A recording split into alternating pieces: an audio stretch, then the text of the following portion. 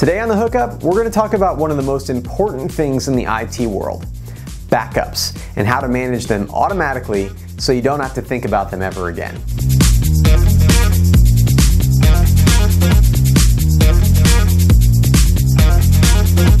Backups are not a sexy subject, but they're really important. Whether it's a hard drive crash, a flash memory failure, or just carelessly deleting or saving over important files, at some point, we've all been burned by not having a recent backup. The best backup systems have three things in common. Number one, they happen often. Number two, they happen automatically. And number three, they are redundant. It's best to have a backup of your backups. Today, we're going to set up some automations in Node-RED and Home Assistant that check all of those boxes. Let's first talk about backing up your backups. The most common way I've seen people back up their Home Assistant configuration is using GitHub. I am not a huge fan of this solution, and here's why. GitHub is public. Any files that you upload can be viewed by anyone on the internet. This is great for the main purpose of GitHub, which is a place to publish your open source code. But it's not great when you might have sensitive credentials in your files. Correct use of the secrets.yaml and git ignore files is absolutely crucial to ensuring that you don't publish your sensitive data for the rest of the world to see. You should know that there are nefarious bots combing GitHub constantly, searching for sensitive information that people accidentally upload. If it hits the GitHub servers even for a few seconds, you should assume that your sensitive data has been compromised. I also don't like that when backing up to GitHub, there's no local copy of my backup aside from the one that's actually on the Home Assistant drive. I'm fairly positive that GitHub isn't just going to go randomly shut down their servers, but as a recurring theme on my channel, you may have noticed that if at all possible, I like to keep things local. Instead of GitHub, I would highly recommend that you store your backups on Dropbox. Not only does Dropbox give you a local copy of your files, but it also can't be accessed publicly by anyone on the internet. If you're already using Dropbox and you don't want to waste your storage space on a Home Assistant backup, there's no reason that you can't sign up for a new Dropbox account and use the free 2 gigabytes to store your backups. While you're at it, you might as well use my Dropbox referral link in the description to create your new account so that I can get some of that sweet, sweet free storage. Let's walk through the process of creating a new Dropbox account and linking it to your haseo instance. The first thing you need to do is add Daniel Welch's add-on repository to your haseo add-on page. That link is in the description. Once you've done that, you'll now have the option to install the haseo Dropbox Sync add-on. Go ahead and click install, and then we'll head over to Dropbox to create our new account while it's working. Don't forget to use that referral link from the description. Enter your email address and choose a password to sign up. It will bring you to a screen that asks you to download the Dropbox program, but you don't actually need to do that right now. Just click on the Dropbox icon in the upper left to get to the web interface. On the next screen, you can just hit End Tour and then click on the face icon in the upper right-hand corner to select Settings. Here, you'll need to verify your email so that you qualify for a developer key. Next, you'll need to navigate to the developer console for Dropbox by going to this URL. It's also posted in the description. Click on Create App. On this next page, you'll need to select Dropbox API, name your app something, and decide whether you want to give it full access to your Dropbox. Since I created a brand new Dropbox account for this, I chose to just give it full access. If you don't, it will create a specific folder inside a new folder called Apps, and the rest of your configuration may be slightly different. Click on Agree to Terms and press Create App. Next, you'll see a page with a bunch of options that you don't really need to touch. All you need to do on this page is generate an access token. Click that button and copy your token.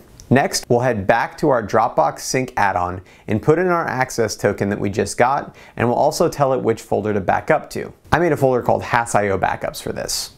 You can also set a keep last parameter here, which will control how many snapshots or backups will be kept locally on the SD card for your haseo instance. I chose to keep the last 3 snapshots locally. Now that we've completed our add-ons config section, we need to click the Start button to activate it. It's really important to note that clicking the Start button doesn't actually sync any of your backups. To do this, you actually need to make a service call. More on that in a minute. Haseo has a great feature that allows us to create and name snapshots by calling a service. You'll recall that one of the most important parts about a good backup system is that they're automated. We're going to use Node-RED to handle this automation, and here's what the flow looks like. To start, we need to schedule how often we want this backup to happen. To do this, I'm using one of my favorite Node-RED custom nodes, the Light Scheduler node. I'll include that package name down in the description so you can add it using Palette Manager if you'd like. If you have some other way that you'd like to schedule in Node-RED, go ahead and use that. I chose once a week, specifically on Mondays, because the weekend is typically when I'm messing around with my Home Assistant setup the most. After running through a switch node that filters out only the on payload, I send it to a service call that begins a haseo snapshot formatted with the current date.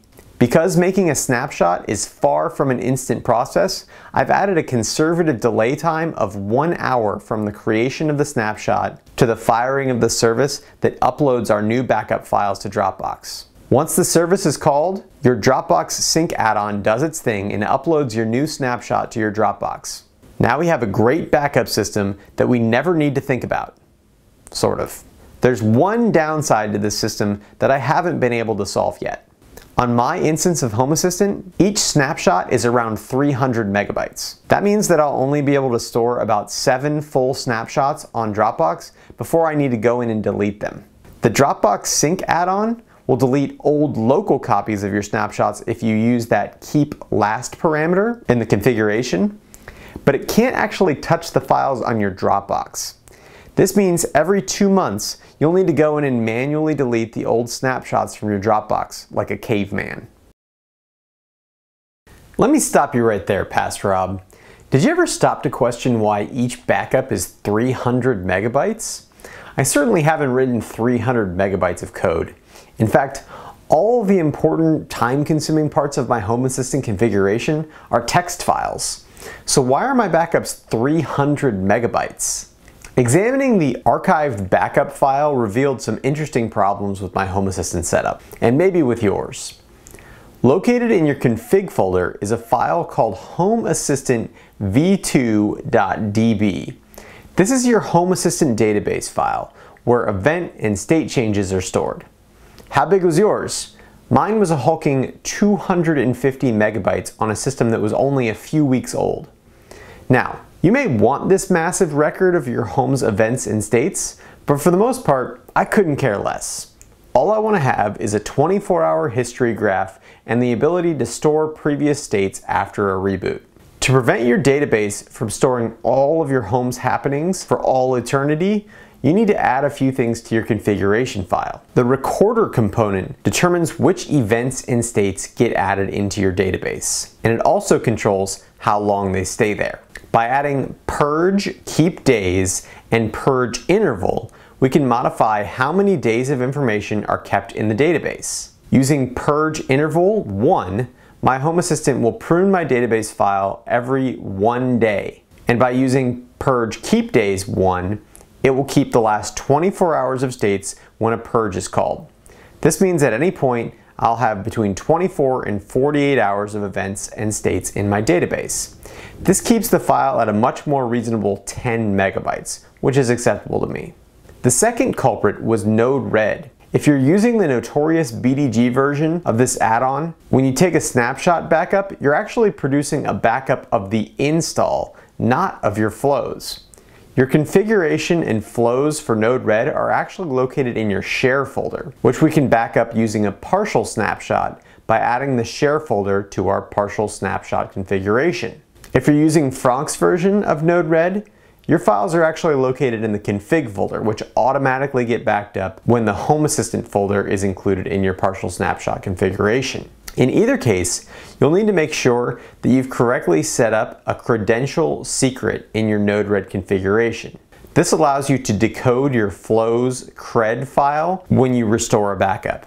If you don't do this, you'll need to re-enter all of your credentials every time you restore from a backup. By making these few small changes, we should be able to get our snapshots down to the 15 megabyte range, which means our 2 gigabytes of Dropbox space should last nearly 2.5 years before we need to manually delete the old backup files.